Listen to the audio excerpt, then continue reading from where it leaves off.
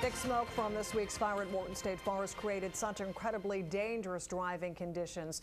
Good evening, everyone. I'm Michelle Dawn Mooney. As one motorist put it, I had to open my car door just to see the yellow line on the road. Things in the town of Hamilton come to a standstill this morning, and as Cleve Bryan reports, it could happen again.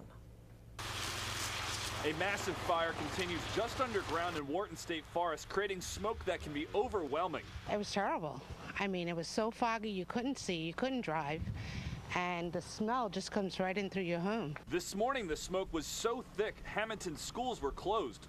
Because it was so dark, no one can do anything because you'll crash. It smelled like real bad, like the fire was still like going on. A weather phenomenon known as an inversion took place last night, caused by cold air settling over the fire, trapping smoke along roads and throughout town. Hot air rises, cold air sinks, so the smoke could no longer be lifted, so it sank and tried to seek out the lowest spots. Incredibly low visibility forced officials to close Route 206 from 9 o'clock last night until 11:30 this morning, and more preparations are underway in case another inversion happens tonight.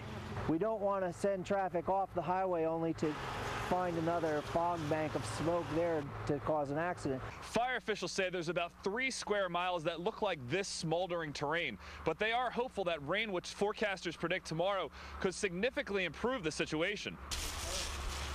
But the rain has to be heavy and drenching to soak down to the fire. If we get a very light shower, it's like putting a small cup of water onto your campfire or onto charcoal bed. It's just going to produce more smoke. And more thick smoke could keep many Hamilton residents stuck at home once again. You couldn't see in front of you, like 6 feet in front of you, you couldn't see.